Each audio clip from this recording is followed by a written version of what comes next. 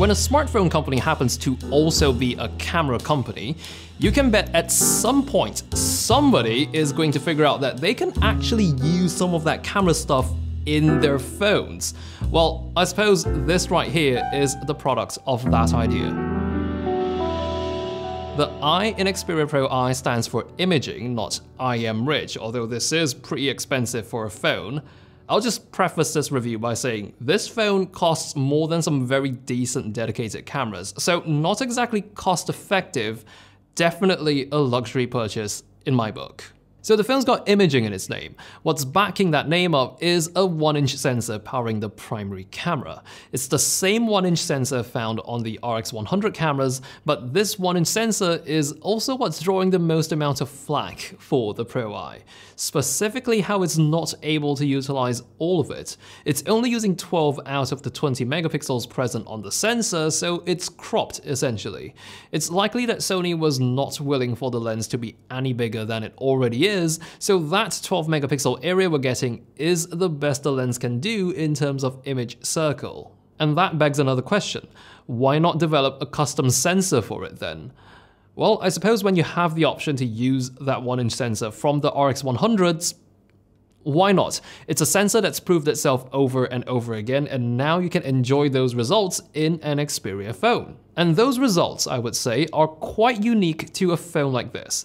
Its biggest charm is how little it does when it comes to processing the images. That might not sound like a very positive thing at first, but what you do get is quite the opposite of what one would typically expect from a modern camera phone. There is minimal tone mapping, you don't get much sharpening applied to your subjects, and the way colors are rendered look far from artificial. This is also evident in the video shot on this phone. It's a very natural looking 4K that resembles the kind of look you would get on a dedicated camera. It's also a tremendous plus that the main camera is capable of doing up to 120 frames per second in 4K. I'd say it takes a certain degree of confidence to put images out to the user with this little amount of processing applied, especially from a phone camera, and I think that's exactly where that 1-inch sensor comes in. It's capable enough to hold its own without much help. However, the goodness offered by this incredible 1-inch sensor can only be enjoyed on the 24mm primary shooter.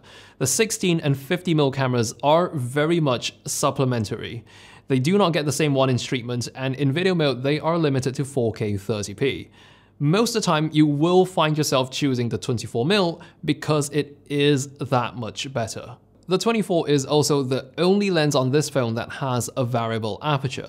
It's only got two positions, either f2 or f4, and if you are wondering whether stopping it down gives you sharper images, I personally don't think it's a visible difference with only 12 megapixels. The Pro I's minimalistic approach to image processing, while being one of its biggest merits, is also a double-edged sword. It does struggle with dynamic range in high contrast scenes, even with Auto HDR enabled, which is exclusive to JPEG by the way. But for stills at least, you do get the option to shoot in DNG RAW.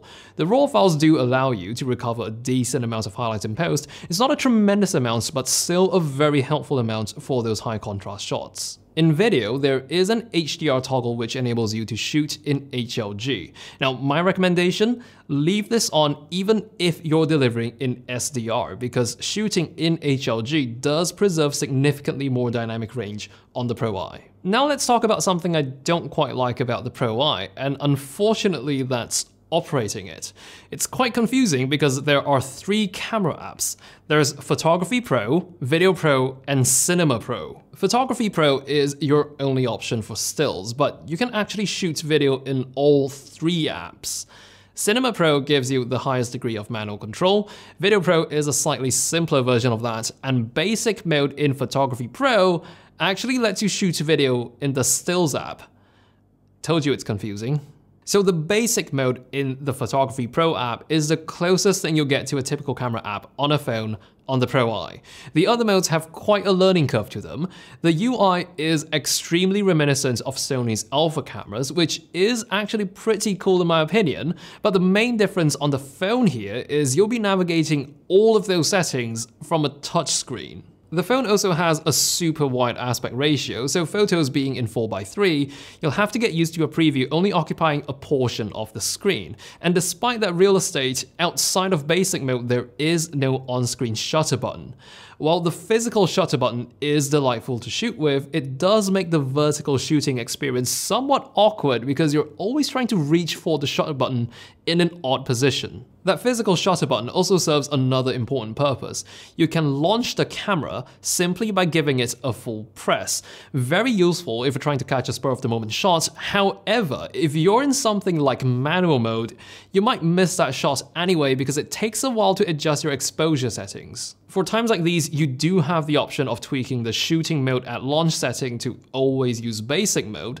That way, if you ever need to fire off a quick shot, you would already be in full auto mode. And between the two video apps, I tend to always use Video Pro simply because Cinema Pro is not designed for casual shooting. If you wanted to change frame rates or your resolution, for example, it requires creating an entirely new project. The Video Pro app is relatively straightforward by comparison, and when you hit record, you'll even hear a very familiar chime. As a rather familiar user of the Sony Alpha cameras, my only issue with this nice little gesture is how when you end the recording, it still plays the same sound, which is the sound you hear when you begin recording on an Alpha camera.